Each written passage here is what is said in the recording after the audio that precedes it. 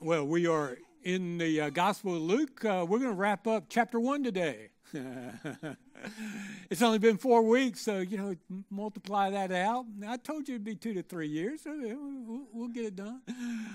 All right. We're going to be in Luke chapter 1 this morning, but before we do, give you the 30-second overview of what this gospel indeed is all about.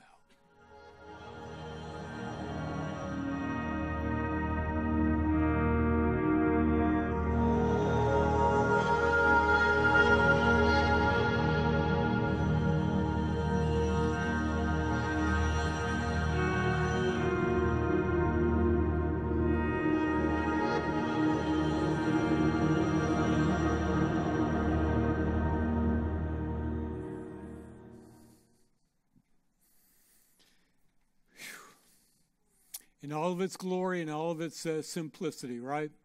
Jesus, a friend of sinners.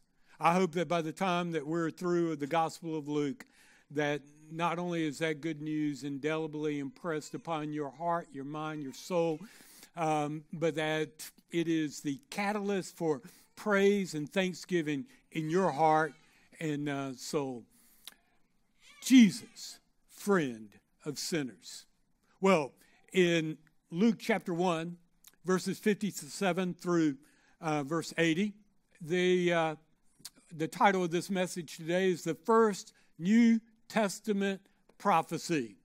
And I got good news for you. The good news is there's not one single command in these 24 verses, so you don't need to obey anything. All you got to do today is listen. Listen to this amazing prophecy. You see, after Zacharias was muted because of his unbelief, once he got his voice back, what he said was powerful and prophetic. And with his voice back, he utters the first prophecy in the New Testament. Wow, what a way to get your voice back. Amen. I think for all of us, there are times when our voice can become muted, and it's time that faith bring our voice back.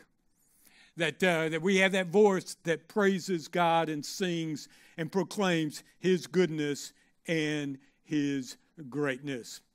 I believe that Luke is really drilling down on that in chapter 1 as he is setting the stage for us to see this one who is coming, who is the friend of sinners, the sinner's friend, the sinner's savior. He underscores that we get our voice back. We get our voice back when we recognize the grace of God, the goodness of God, the mercy of God for a lost and a dying world. When we begin to grasp, when we begin to meditate on and think about what God has done for sinners, we get our voice back. Let's see this unfold today in Luke chapter 1. I'm going to invite you to stand in honor of God and His holy word. And we're not going to read all 24 verses. At this time, we'll get through them all today, but let's pick up just the prophecy itself, beginning in verse 67. And his father, speaking of John, to the birth of John, his father, Zacharias, was filled with the Holy Spirit and prophesied, saying, Blessed, the first word, blessed, the Latin is benedictus, which gives the Benedictus hymn, the song of praise from Zacharias. Blessed be the Lord God of Israel, for He has visited us and accomplished redemption for His people. He has raised up a horn of salvation for us in the house of David, His servant, as He spoke by the mouth of His holy prophets from of old. Zacharias isn't speaking about John here. Zacharias is not from the house of David. And yet he says God has accomplished redemption. It is so sure, so so steadfast that this one, John the Baptist, would be the forerunner of the one who would come, who would get the job done. He puts it in the past tense. And he identifies not his son, but the son to come from the house of David, as he spoke by the mouth of his holy prophets from of old. Salvation from our enemies and from the hand of all who hate us, to show mercy toward our fathers and to remember his holy covenant, the oath which he swore to Abraham our father, to grant us that we, being rescued from the hand of our enemies, might serve him without fear in holiness and righteousness before him all our days. And you, child, now he turns to John, you, child, will be called the prophet of the Most High.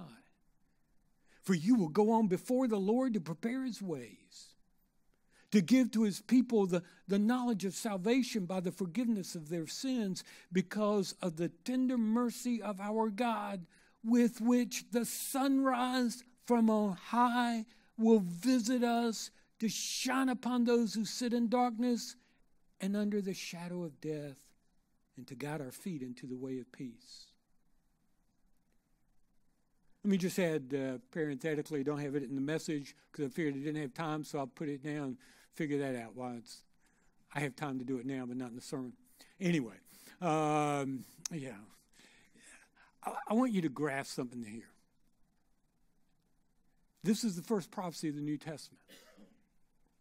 And he ties it to the very last prophecy of the Old Testament.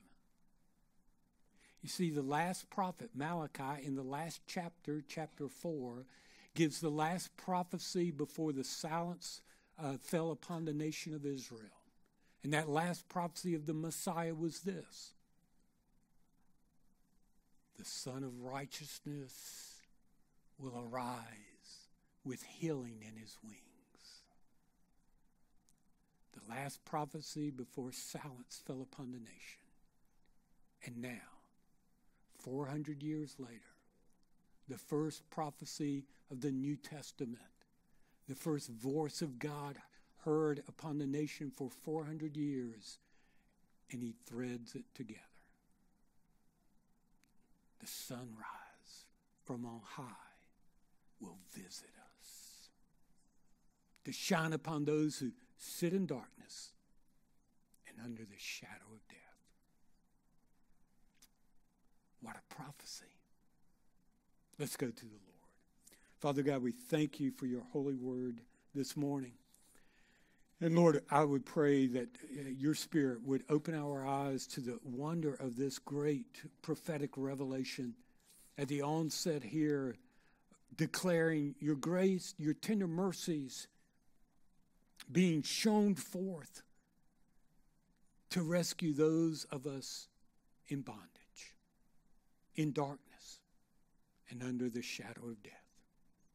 For that we give you thanks in the precious name of Jesus.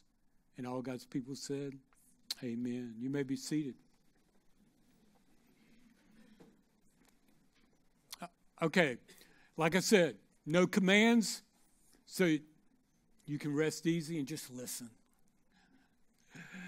The first 10 verses, verses 57 through verse 66, deal with the naming of John.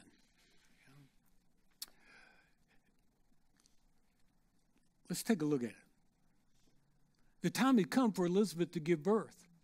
She gave birth to a son. Her neighbors and her relatives heard that the Lord had displayed his great mercy toward her, and they were rejoicing with her.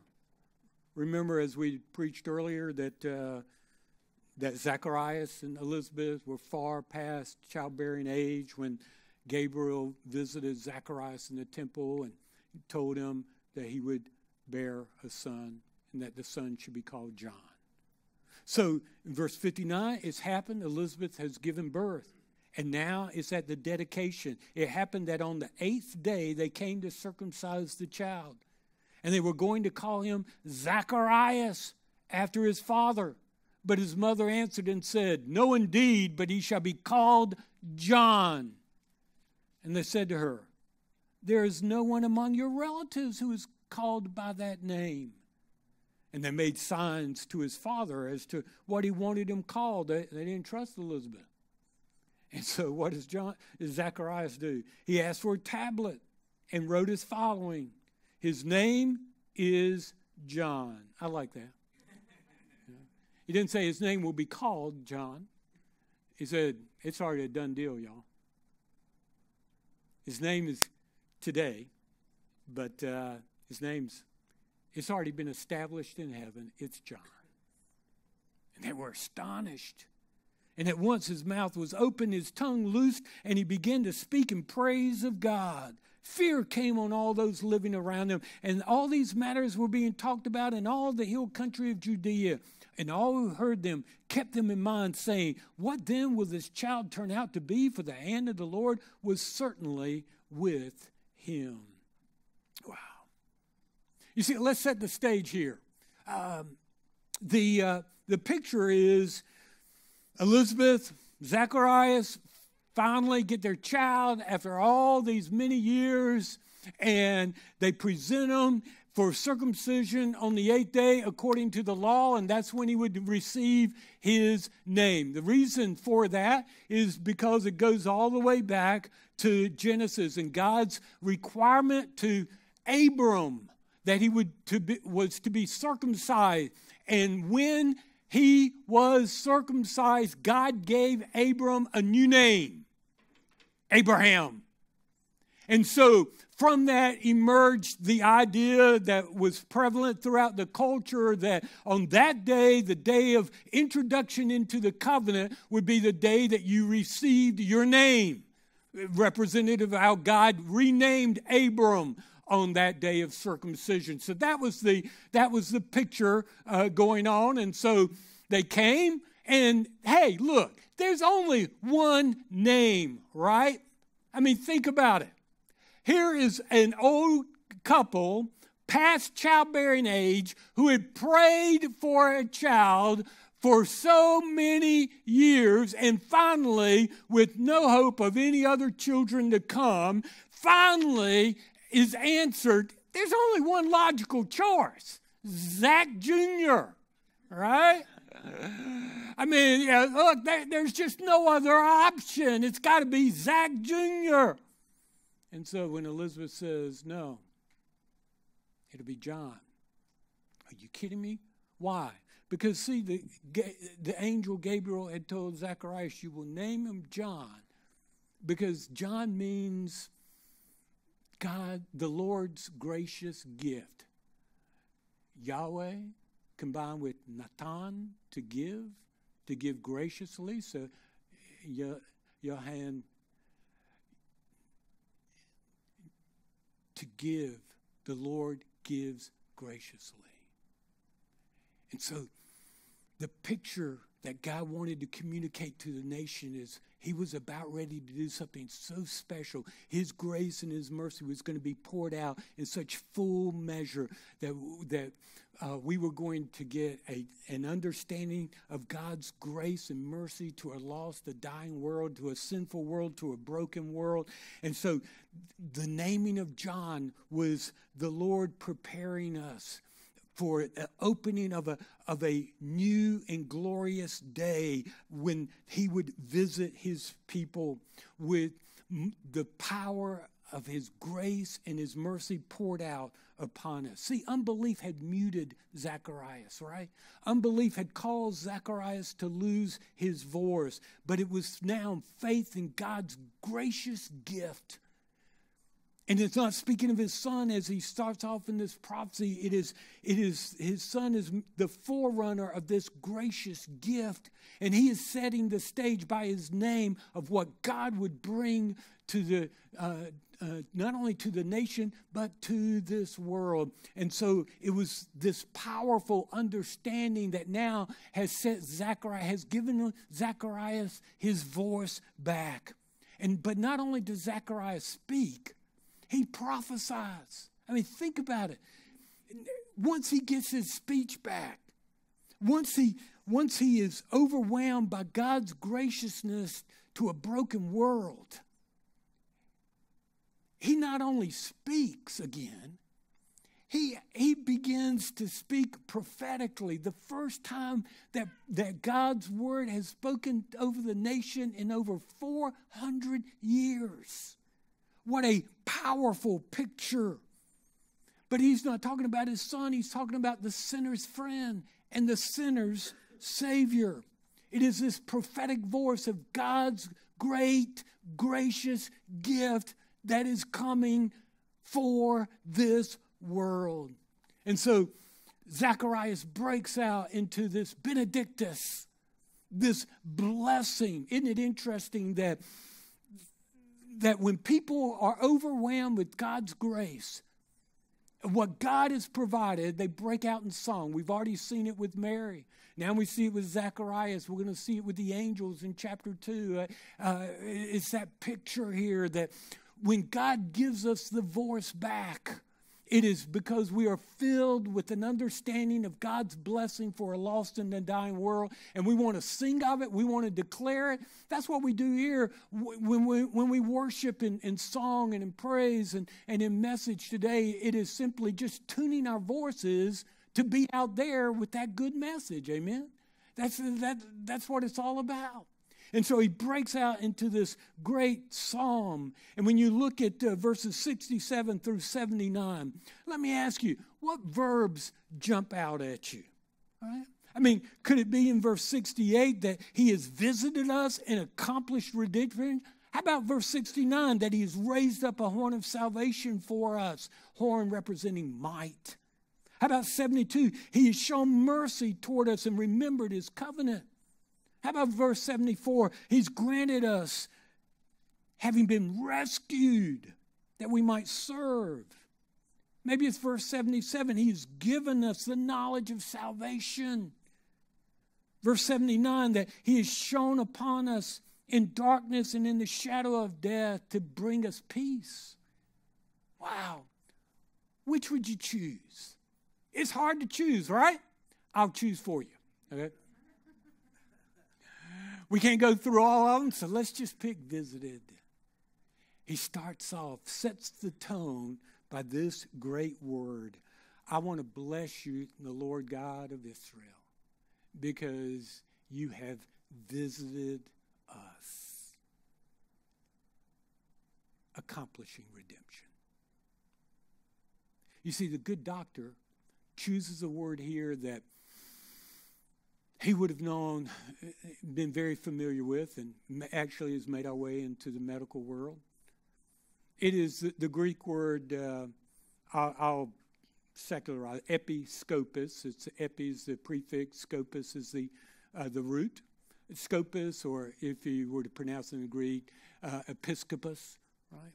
But I'll break it down for you. So scopus, scope. What does a scope mean? It's from the Greek word, which means to look. So a stethoscope looks at the chest. Right? An episcope is a word that was used that had a broader meaning. It was one who looked at a condition with mercy. That's the word visited. This visit was special beyond belief, because this visit was God himself becoming man for the purpose of looking at our great need and coming to do something about it. Episcopus. That's where we get Episcopalian or the Episcopi. It is one who shepherds, looks after. God had visited his people, the Bible says, in many different ways, but never like this. No, we are being introduced to a visit that is simply beyond what man could have ever imagined, and that's why Zacharias gets his voice back. You see, yes, the Bible says in Exodus 3 and Exodus 4 that God had visited his people when he raised up Moses to bring them out of the bondage of Egypt. Yes, in Ruth chapter 1, we read that God had visited the people in the famine by bringing them bread. But this visit is different because now God is coming himself. God is going to take on flesh. God is going to be born in the form of a little baby. He is coming for us, but he is not coming for us just to say, okay, what a mess y'all made of this. He is coming to rescue. He is coming to our help. He is coming toward us to do what? To accomplish something. His visit has a purpose behind it. It is to accomplish redemption, to buy us out of the slave market of sin and bondage to sin that we were in. This visit had a purpose to it. Praise God. Amen. It was to accomplish redemption. No wonder. We'll get to it in about 2 years. But no wonder when Jesus in Luke 19 presents himself and makes his way down the Mount of Olives, and all the kids start waving the palm branches, Hosanna, blessed is he who comes in the name of the Lord, and he rides the donkey down through the eastern gate, comes into the temple area, and the religious reject him. What does Luke say he did? And he uses this same word. He said that Jesus wept because he said, I would have gathered you in like a hen gathers its chicks, but you were unwilling because you have missed your hour of visitation. You missed it.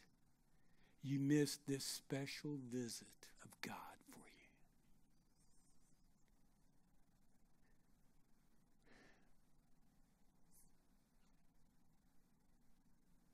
Luke says at the very onset, we got a visit coming. Sinners, you got a visitor. And this visitor, he's coming for you. He's coming. He sees your misery. He sees your hurt. He sees your spiritual brokenness. And he's coming for you. This is that special visit. You know what he's got on his heart and his mind? It is redemption. It is to accomplish redemption for you. That's what this visit is all about. That's what it looks like. To accomplish redemption for his people and for this world, as verse 78 and 79 communicate. It is redemption from the slavery to sin, to reclaim us so that we can be whole again. Wow, what a visit. Not only can I be rescued from the bondage of sin, but made whole again. What a visit. That's what it's all about. What does that look like, this redemption and reclamation work of God in his visit to us? What does it look like? You know, I think of a beautiful poem that I actually memorized when I was in high school, and I'm so confident I didn't even bother putting it here, and I almost froze in the first service. That tells you how good I know this song. Called The Old Violin. You ever heard it? 'Twas battered and scarred. The auctioneer thought it scarcely worth his while. Waste much time with that old violin, but he held it up with a smile. What am I bid, good folk, he cried. Who'll start the bidding for me? $1? $1? Two? Only two? $2? Who'll make it $3? Going for $3, but no. From the room far back, the old gray-haired man came forward and picked up the bow. Then wiping the dust from the old violin and tightening the loosened strings, he played a melody pure and sweet, like the caroling angel sings. When the music ceased, the auctioneer, now with a voice that was quiet and low, said, "Now what am I bid for this old violin?" He held it up with a bow. $1,000, who'll make it 2? 2,000, who'll make it 3? 3,000 once, 3,000 twice. Going, gone, cried he. And the people cheered, but some of them cried, we don't understand. What changed its worth? Quick came the reply, the touch of the master's hand. And many a man with life out of tune, battered and scarred by sin, is auctioned cheap to a thoughtless crowd, much like the old violin. A mess of pottage, a glass of wine, a game, and he travels on. He's going once, he's going twice, he's going and almost gone. But the master comes, and the foolish crowd never quite understands the worth of a soul and the change that is brought by the touch of the master's hand. That's what this visit's all about. That's what this visit is all about.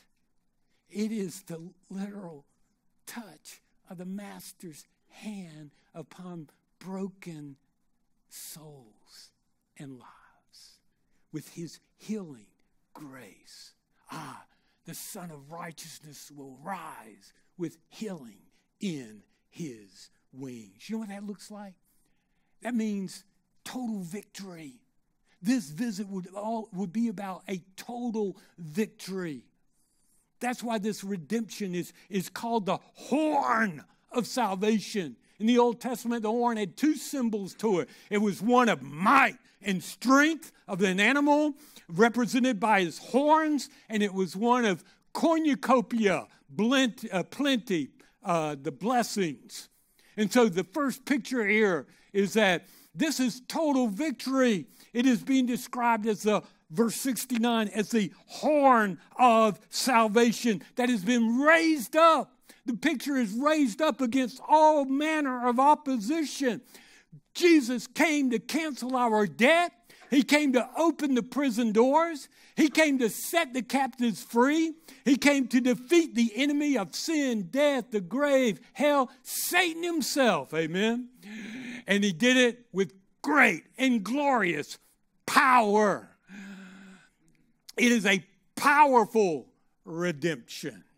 You know, I got to tell you this past week, been cleaning out debris in the back of our yard, and spring snakes on. I'm going back there, so I was going back there this week. Had my big old trusty dog with me, but just in case he didn't do anything, I had a shovel and my machete attached to my side, right?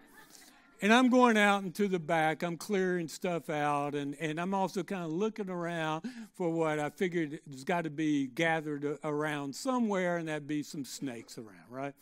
And so with my dog on my left, I look over to my right, and about 2.5 feet away is, sure enough, a copperhead. My dog doesn't do anything.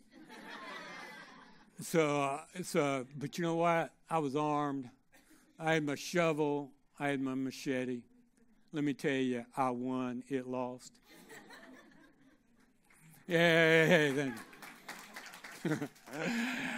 So that night, I'm telling Kim about this, and it was cool, and I took care of that.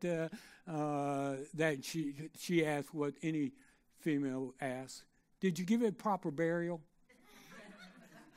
Did you get rid of it? And of course, I'm not going to lie. Well, no. Well, copperhead, poison snake, can still bite when it's dead.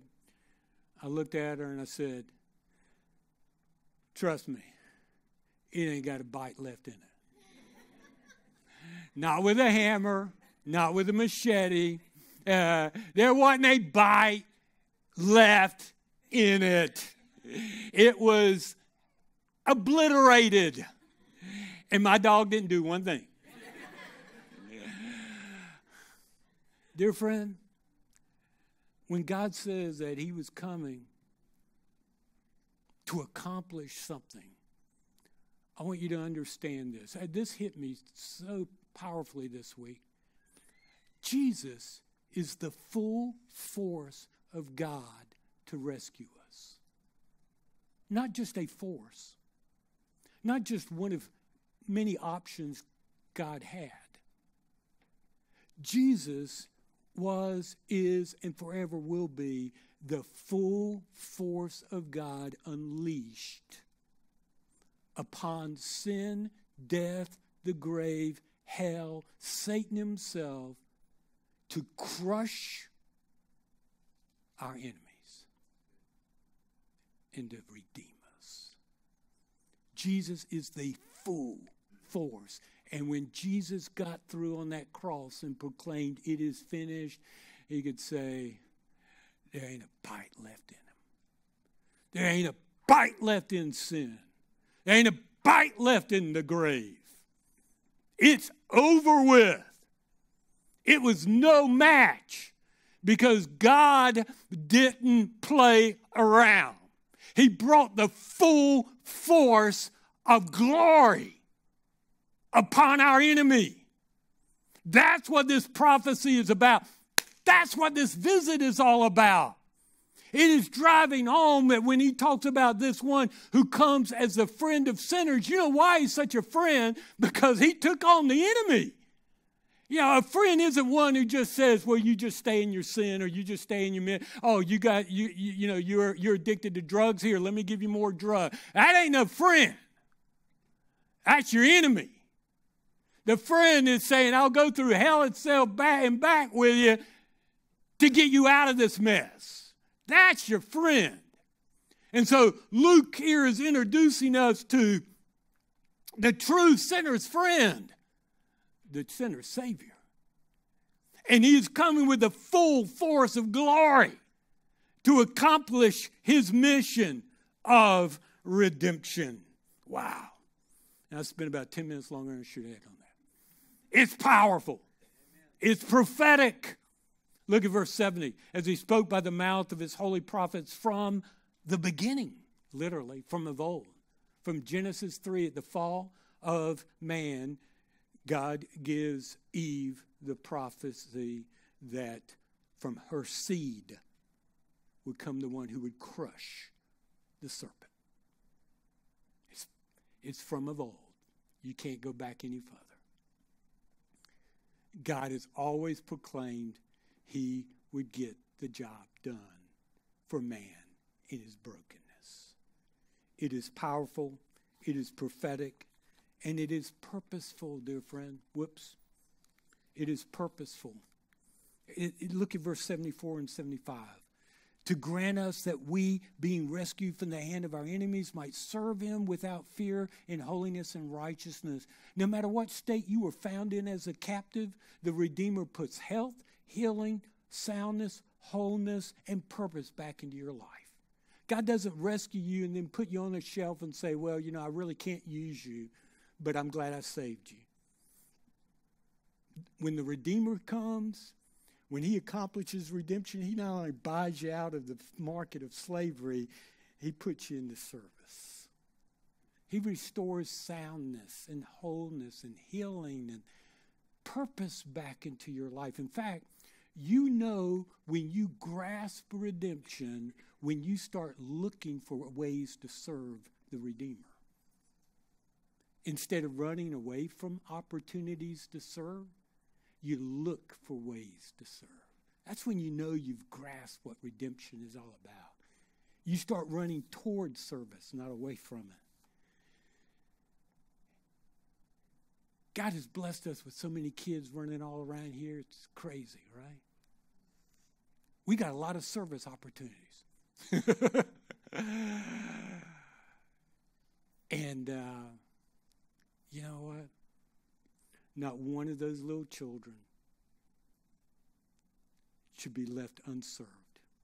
What can I do? Well, I can share with them the redemptive story of God in my life. That's a pretty good start.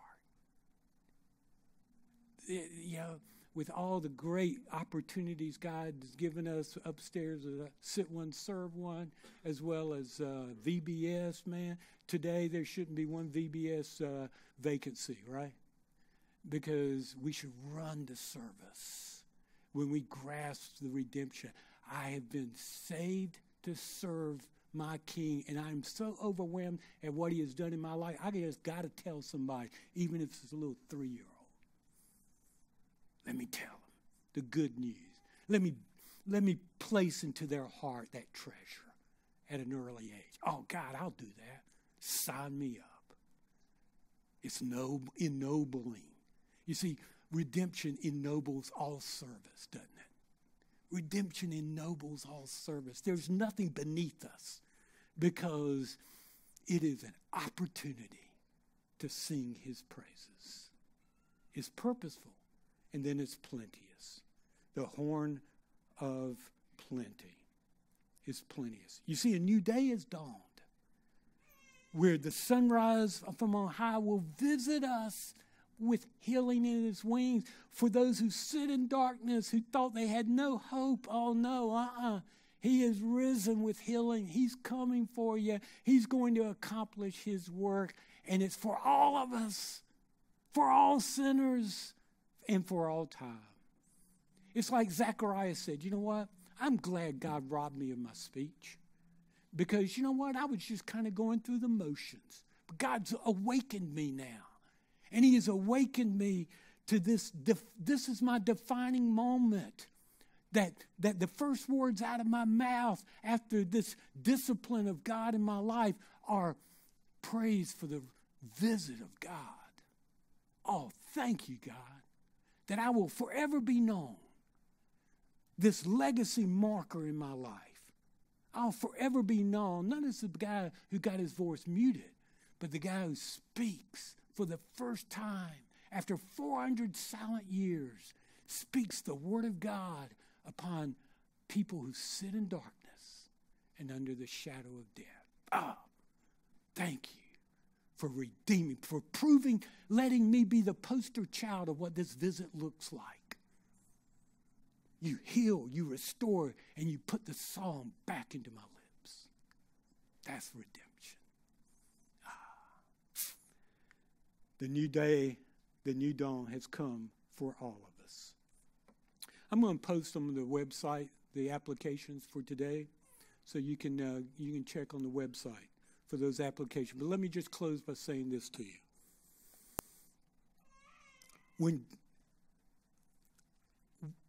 When Zacharias was saying this and speaking this prophecy, here's how I envision this played out at the end. He's talking about God's visit, and then all of a sudden he looks down at his little 8-day-old little forerunner, John. I could envision him bending down, scooping him up, and holding him close, and then putting his right hand of favor upon him, whispering to John, maybe as John's sleeping. And I could hear him say these last verses. And you, child, you, child, you will be called the prophet of the Most High God. For you will go before the Lord to prepare the ways of this visit, to give to his people the knowledge of his salvation by the forgiveness of their sins, because of the tender mercy of God, with which the sunrise from on high will visit us, to shine on those who sit in darkness and under the shadow of death, to guard them and to guide them into peace. You, son, you will be the forerunner of this visit. And he lays them down. You'll be the forerunner. Let me ask you, was John really that? John did such a good job that he gave the clearest, most concise testimony of this good news that the world has ever heard. That's how good a forerunner he was. In fact, it was so good, we still use it today.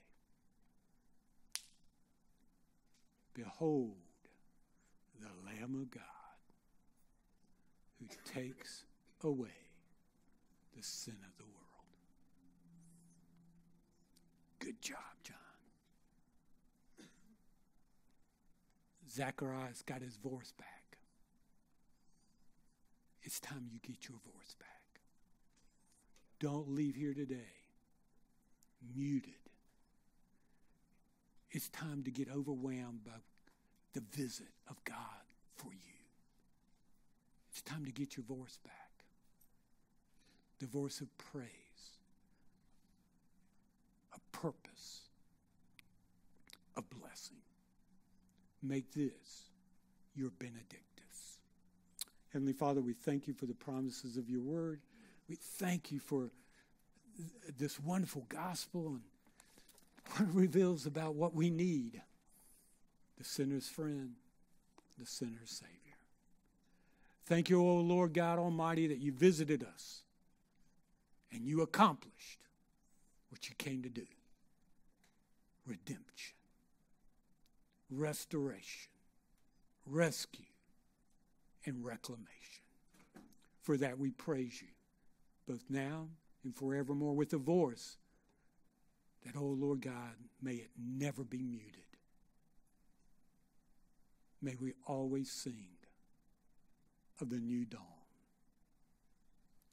In your holy name we pray, and all God's people said, amen.